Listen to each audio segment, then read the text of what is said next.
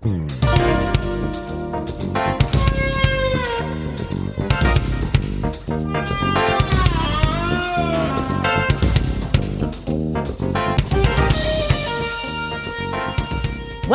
to The More Perfect Union, the podcast that offers real debate without the hate. I'm Rebecca Kushmiter, wishing you a happy Easter to those who observe on this lovely final Sunday in May. And I am pleased to be joined on the mic by Kevin Kelton. And I'm proud to announce that I will be selling Torahs with $59.95. So it's 4 cents less than Trump's Bible, which I think makes it a steal. Yeah, especially since the Torah is longer than the Bible. And DJ McGuire. Good evening. This is DJ McGuire from Hampton Roads, Virginia, wishing everybody a happy Trans Visibility Day. And especially congratulations to the Duke Blue. Oh, wait, never mind. And Greg Matuzak. Okay, seeing as I actually did buy the Trump Bible because I figure I'm going to talk about it as much as I can and go read passages because I need to get my $60 worth out of it as often. So do not be surprised if it comes up repeatedly today because I have to get my money's worth. Otherwise, it's also, if I use it for work here, it's a tax write-off, which is how I think Trump and God wanted the Bible to be. Well, I would like to build on what DJ said about Trans Visibility Day. It is observed on March 31st, has been every year since 2009. But I would like to propose a second holiday called Trans Invisibility Day, where all trans people are granted the power of invisibility and they can break into people's houses and steal their stuff. Anyone down for that? Do we really want Caitlyn Jenner to be able to help Donald Trump even the fundraising battle? Do we even want Caitlyn Jenner to help Donald Trump redecorate? I mean, you know what? It couldn't be worse than the ballrooms I've seen at Mar-a-Lago and Bedminster. How do you improve on gold toilets? I mean, and red solid steel Christmas trees. I mean, honestly, I think he's got it. I think Melania's perfected it. You know, yes. 10 out of 10. She just squints and suddenly it all comes together. All right. Well, speaking of evening the fundraising battle, Joe Biden is raking it in. He had an event this weekend with Obama and Clinton and raised about $25 million on that single event. I believe Stephen Colbert was hosting it, so you know it's good. And Trump didn't do that at all. He is way behind on fundraising. The RNC is behind on fundraising. And I believe, if I remember the graphic correctly, Nikki Haley has more cash on hand than the RNC at the moment. And Greg, how do you think Trump comes back from that once he sells out all the Bibles? Well, first of all, I don't mean to correct you, but it's actually 26 million they made. Okay. So let's be exact. I threw in an extra million. I was so impressed. You were like, that's Stephen Colbert. He knows how this thing ended. He sure is funny. He is. He's a laugh right. He was better than when he did the Bush Correspondents' Dinner. But the other thing is they've already announced that this money has been earmarked, and commercials have already been made to try to persuade Nikki Haley voters to Biden.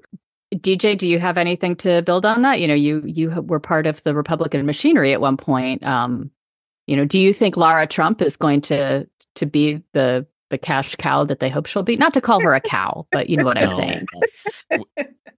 I'm just a laugh track tonight. Rebecca, I believe the question you're asking is, will she be able to tip the cash cow for the Republicans? And the answer is, I'm not sure, and here's why. For one thing, the RNC is now using as a litmus test, do you believe the 2020 election was stolen? And we can laugh at that, or we can roll our eyes, or we can get angry. We should probably do all three. But what it also means is that they are going to tap into the vein, the unfortunately very rich vein of election deniers and the election gaslighted, who will hand over $5, $10, $15, maybe do it every single month because they have been convinced. Because they didn't read the fine print and the website sets them up to donate monthly, whether they like it or not.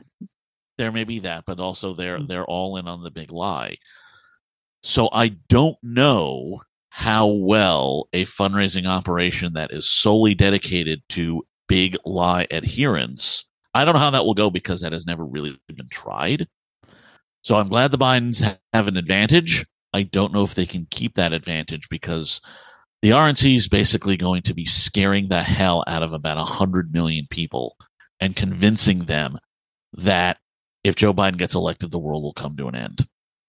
Oh, they're already convinced of that. Yeah, but we've already seen major mega donors, the 100 million, the large, like the Koch brothers.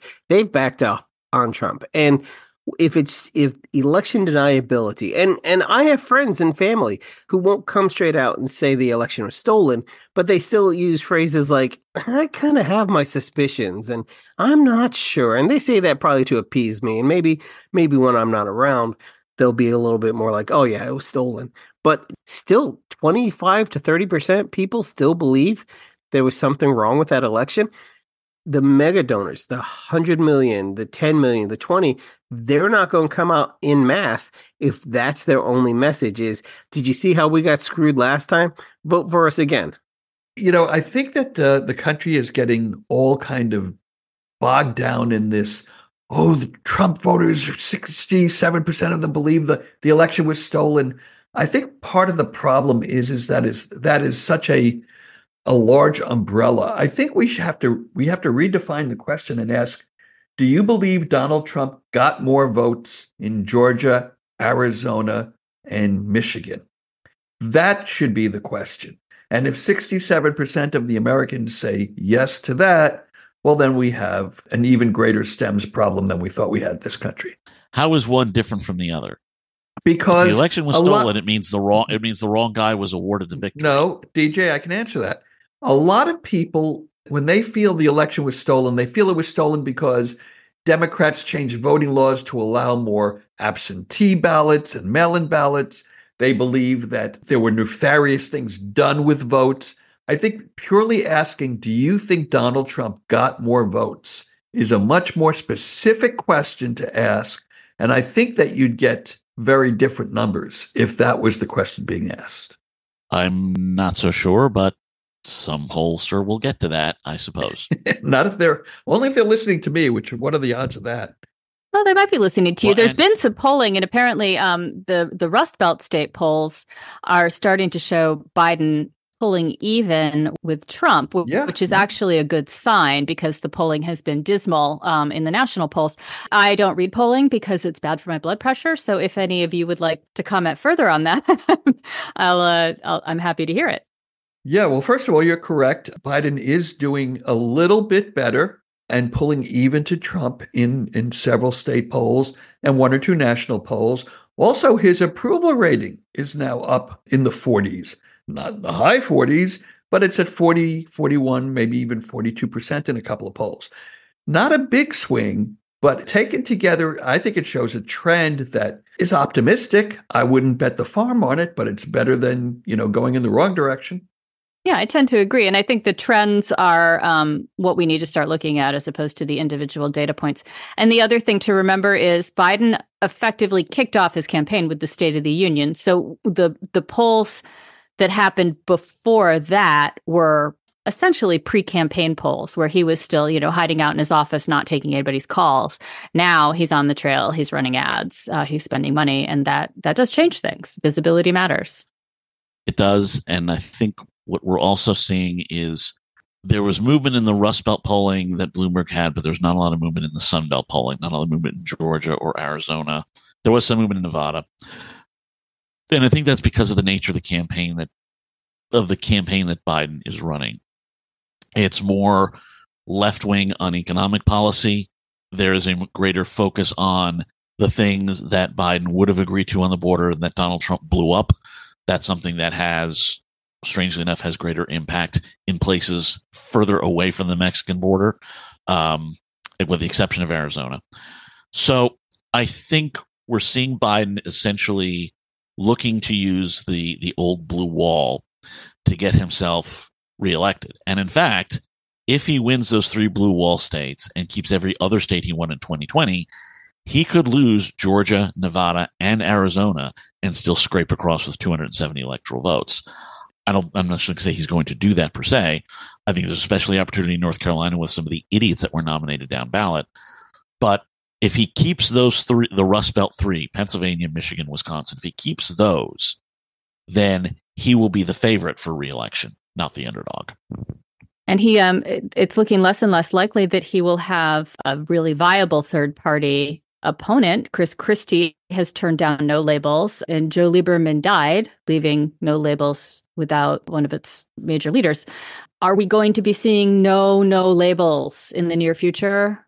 Who does No Labels have left? I mean, if I was sitting at the No Labels headquarters, which is hard to find because they not only no labels but no sign.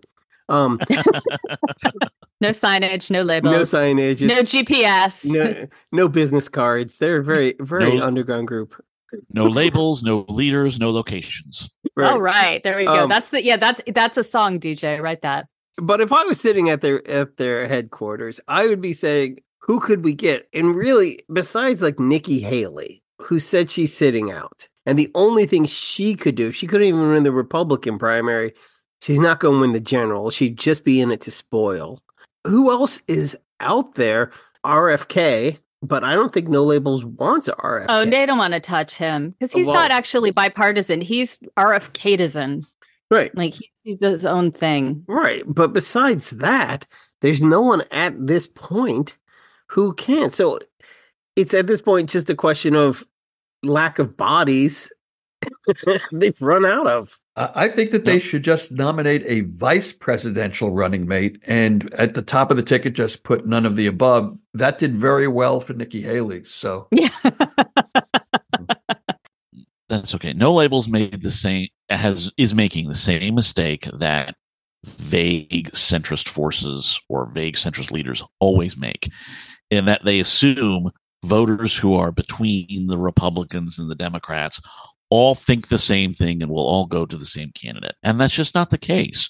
You will have people who are more communitarian, who will focus more on the social issues, pull them to the Republicans, the fiscal issues, pull them to the Democrats. You folks who are more libertarian, small L, the economic issues push them to the Republicans, the social issues push them to the Democrats. Good luck finding any candidates who can pull in both of those voters at the same time. It just isn't feasible. Well, speaking of high-profile people who are endorsing and not endorsing, as we mentioned at the top of the show, Biden was partying with Obama and Bill Clinton in New York this weekend. There is another living Republican former president out there who is apparently locked in his painting studio, never to come out. And it's been fascinating to me that W has never, that I know of, said a word about Trump. Except to not invite him to his dad's funeral. And I'm curious if anyone thinks he is going to change that trend this year, particularly with the Cheneys coming out. Well, first of all, I did a little Googling before, and I could be wrong. It was a very quick search, but I don't think Cheney has come out against Trump recently. He came out against Trump when Trump was bad-mouthing Liz in her re-election campaign. But since then, I don't think Dick Cheney is on record as saying, I'm not voting for Donald Trump. But going back to W. Well, hold on. Before you go there, remember, George W. Bush skipped the 2012 convention also. I mean, this isn't the first time he hasn't been part of the process. Yeah, I don't think he's going to get involved. I don't think he wants to have his image sullied. I don't think he wants to be involved in any of it. I mean, he was never on the campaign for McCain. He was never on the campaign he was not exactly very popular in 2008 or 2012. Well, I don't think McCain or Romney were rather upset that W kept himself. The other thing we have to remember is W still has a nephew who is in the Texas Republican Party. George P. Bush is still out there somewhere. So there are still family pressures on him that say Liz Cheney does not necessarily have. And I think the other thing is a lot of these folks are looking at what No Labels does or doesn't do. And I think for this reason, if you look at all of the other quote unquote third party options, they're all basically from the same sort of cloth. very flaky, very left-wing in their appearance and their presentation, very much pro-Russia in their actual points of view.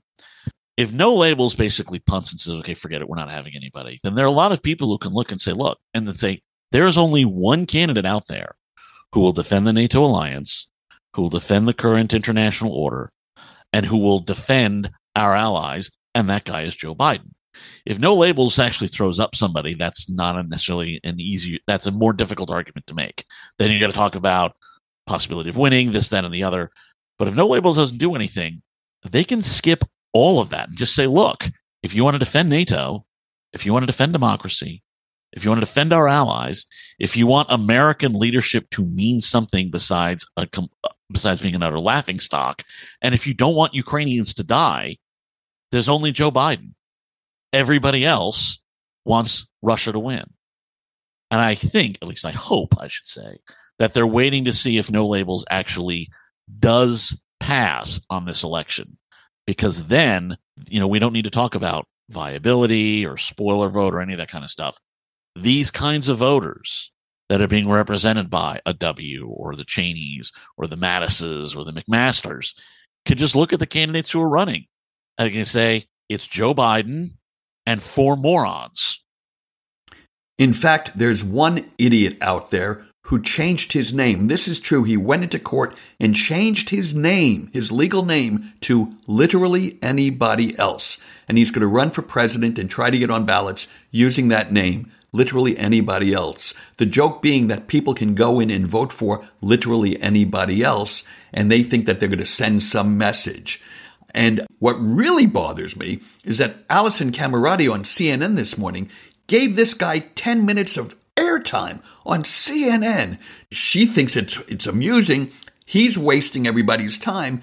And all he's going to do is be a gimmick candidate that people can, go in and laugh and vote for anybody else, literally anybody else. And all they're really doing is handing the presidency to Donald fucking Trump. Rant over. Did that sound too bitter? Yes.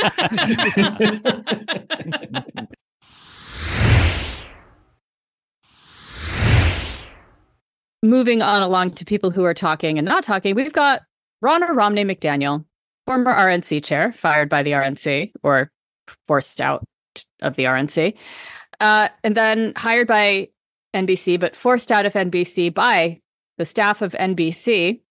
It's really not that unusual for former political people like that to take jobs on television. Claire McCaskill comes to mind. Meghan McCain works in network Steele television. had the same job. Yeah, Michael Steele had the same job. Why is Ronna different, do you think? Greg, what's your take on why the NBC and MSNBC staff reacted so strongly against her? She held the position of RNC chair during a very, I hate to use the word toxic, but let's use the word toxic presidency. And she defended it, and she was part of it, and she ran with it. She knew there were times that people were blatantly lying, and she was like, that's how this game is played. And then when her own party had enough of her, and even though she changed her own last name for them, and they threw her out, she was like, well, that's okay. I'll go play for the other team. The other team didn't want her. Yeah, so you think her performance of the role of RNC chair crossed a line that maybe other political figures have not. Oh, sure. Yeah, and the other thing is, she also was very hostile to reporters across the board when they were questioning Donald Trump's attempt to cast doubt on the 2020 election. It wasn't just that she supported Trump's stolen election. She threw some elbows at a lot of reporters very unfairly. And the fact that she thought that she could resurrect her brand in one interview with Kristen Welker, where she was asked about the 2020 election, and she said, well, Joe Biden is the legitimate president. He was sworn in, but I still think that there were some issues with the 2020 election. That wasn't going to do it. When Chuck Todd, the only time Chuck Todd has really shown a spine, in my opinion, when he came on Meet the Press moments after the end of her interview and just lambasted her, lambasted NBC for what they did in a very tactful way. She was sunk right then. Since then, I've seen a lot of people blaming Joe Scarborough, blaming Rachel Maddow. I think that she was done in before those people even waited. And I applaud the NBC staff for basically creating this line in the sand, because it wasn't there until they said, no, we should not be hiring anybody who had anything to do with the attempt to overturn the election. That everyone involved should be persona non grata. That was a line that the NBC staff drew. NBC said, okay, fine, we'll respect that line. If that line holds, then our democracy will be much healthier over the next 9 months, because we will know that a bunch of election deniers who are hoping to get on TV won't be able to get on TV. All right. So moving along to things that are actual facts, we are still having a war in Gaza. It is at a bit of a, not exactly a pause, but they're not progressing with the next stages of the operation now. And the rhetoric is heating up. We have had State Department officials quitting over what they feel is egregious civilian casualties in Gaza. We have Rep. Wahlberg of Michigan feeling that there should be more casualties in Gaza. I believe he suggested that it should look like Hiroshima or Nagasaki by the time we're done with it.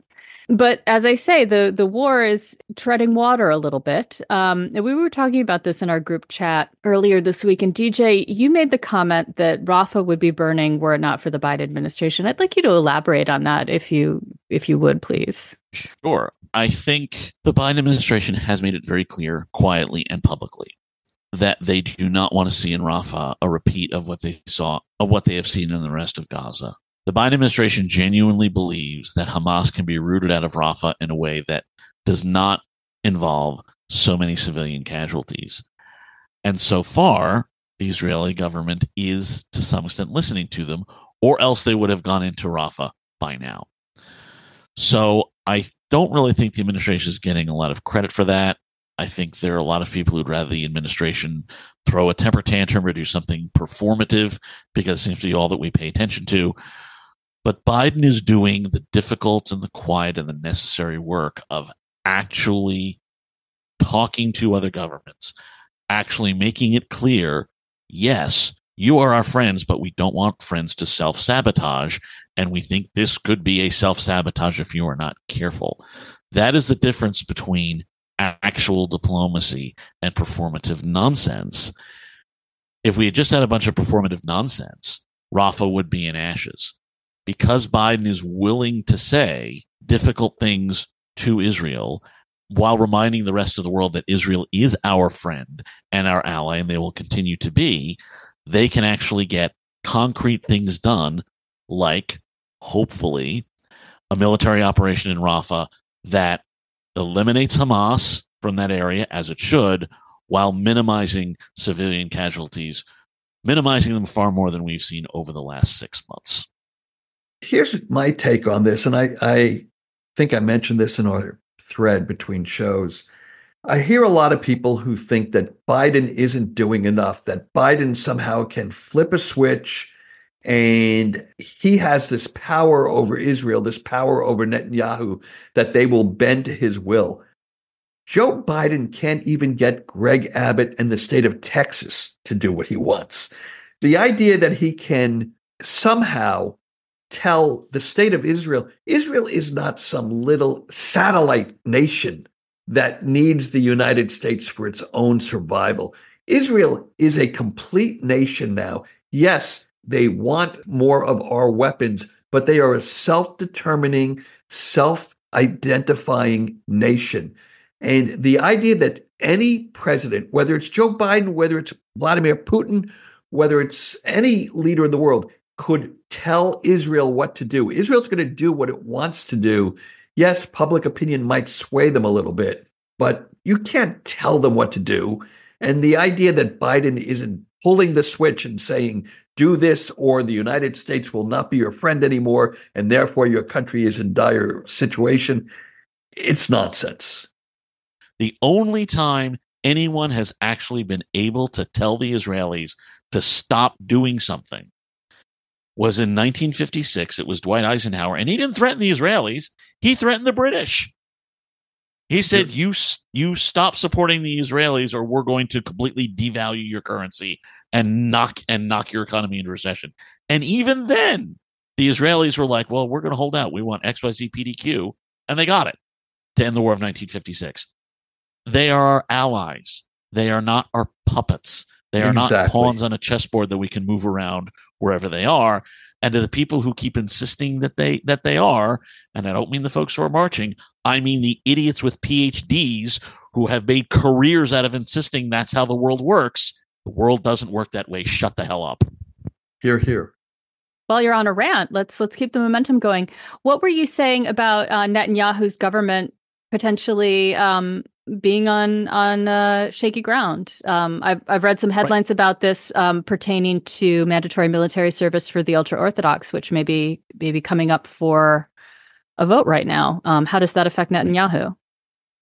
So we are recording this Sunday evening. It is already Monday morning in Israel. It is already April 1st, and April 1st was the deadline for the Israeli government to end the draft exemption for ultra-Orthodox yeshiva students, in particular to pull the subsidies that allow them to continue to be yeshiva students and therefore avoid military service.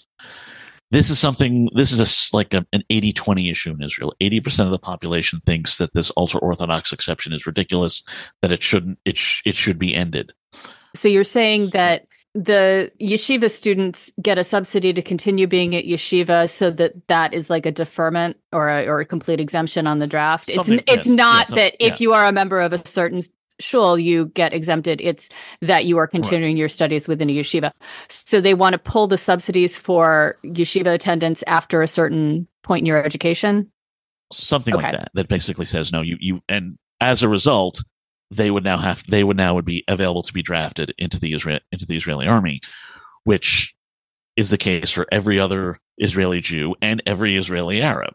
I mean, there are more Arabs in the Israeli Defense Forces than there are ultra-Orthodox Jews. And like I said, 80% of the population thinks that this is a ridiculous exemption. But within the 20% are parties that are key parts of Netanyahu's coalition. And the question is, can Bibi actually hold that coalition together, or will the more secular parts of his coalition simply throw up their hands and say, no, we want no part of this anymore, we're out? In which case, you would have a shattering, and you would have elections.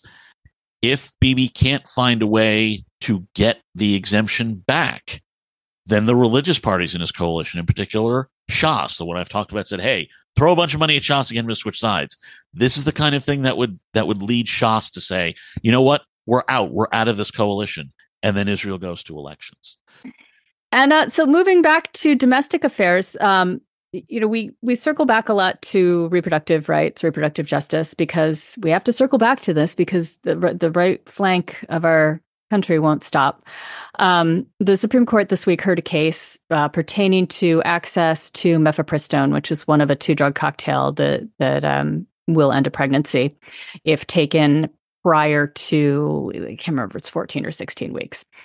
Anyways, the basis of the matter was that during the pandemic, ease of access was increased. The pills were available via telemedicine. You could take them at home instead of having to take them in a doctor's office. And there was a coalition of anti-choice doctors and dentists who sued, saying that initially saying that mifepristone never should have been approved in the first place 20 years ago, and that the de-restricting access puts them in a position of having to deal with potential complications of mifepristone-induced abortion, even though it is against their principles to perform or complete an incomplete abortion. So the Supreme Court refused to address the idea that it was wrongfully approved, which thank goodness, because if we've got ideologues able to go in and say, actually, I don't think the experts should have approved this 2 decades ago, and get judges to rubber stamp that, we essentially have no administrative state in this country, and that would be a bad thing. And what the argument came down to was, all right, you are saying that you might be in the position that someone would come into the emergency room needing a D&C to complete a termination that had started but not completed properly from this medication cocktail, and you don't want to have to do that. How often does that happen? And the doctors stared at these women like they had grown additional heads, because it doesn't happen. And then the women pointed out that some of them are dentists, and at no point in the history of ever has a woman with uterine bleeding called their dentist for assistance. And Greg seems to have strong feelings about this. He might actually be about to wet himself laughing, but I'm going to let him weigh in. So I love. Wait, did you call a dentist for an abortion once? Is that what you're about to say? No, I just love the fact that the two main points are the men might be bothered, like, and the women get it. The women get the fact that the men's issue is, hey, you know what? This possibly could bother me. I'm not saying it is. It's not an issue now, but this has potential to be a real pain in my ass. These women could potentially, so let's cut the shit out now. 2, these dentists are like, hey, women be women, and they never know which hole they're bleeding out of, whether it's their mouth or other things. I mean, hey, women, am I right? What's the deal with women? And I love how and the women on the court were like, what is the deal with us? Do tell. Oh, yeah. Do tell. Tell me what my deal is, please. Explain this more. Explain this more. And I just love that even Amy Coney Barrett was like, "Oh my gosh, what have I sold my soul for?" Was it? Yeah, well, I mean, yeah, she's sitting there. She's like, I've had babies, and there was never a dentist present. I'm sure Clarence Thomas was like, well, this all sounds very reasonable. When can I get to my motor coach? This is this is all above board. I just find the whole women thing kind of oogie. So yeah, this sounds right. Yeah.